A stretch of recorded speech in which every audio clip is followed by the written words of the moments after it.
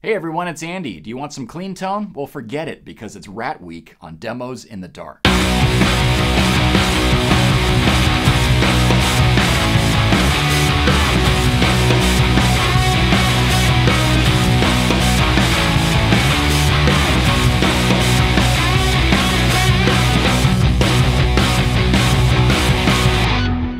Thank you, Andy Martin. My God, that was Andy freaking Martin.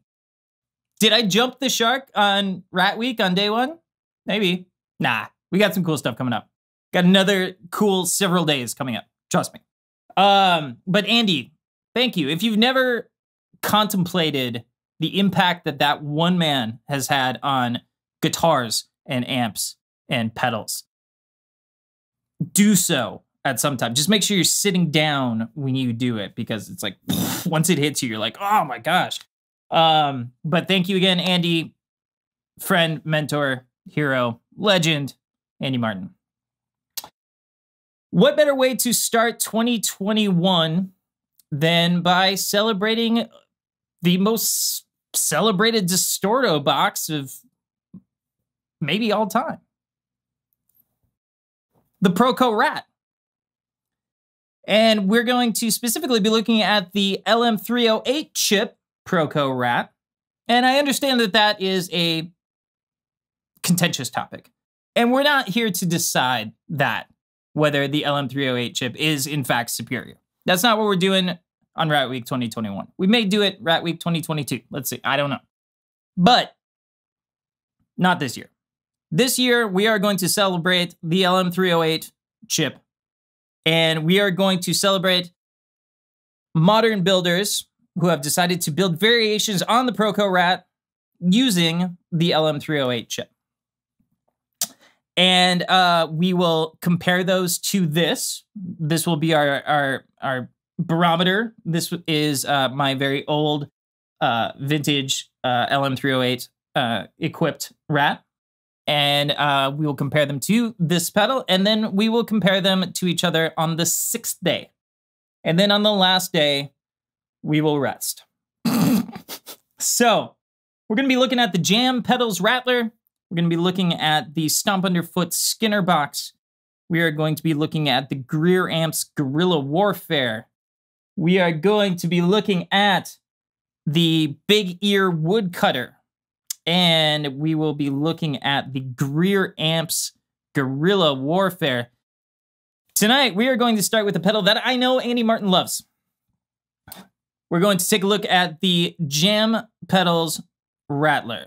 Sit tight, here we go. All right, so I have a 2012 Fano PX6 running into a 1967 Fender Bassman. The settings are going to stay the same for all of the videos, and it sounds like this.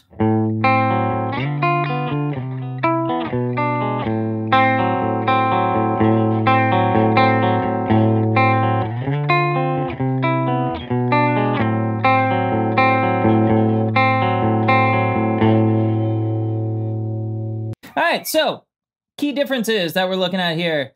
There is a tone knob in place of the filter knob.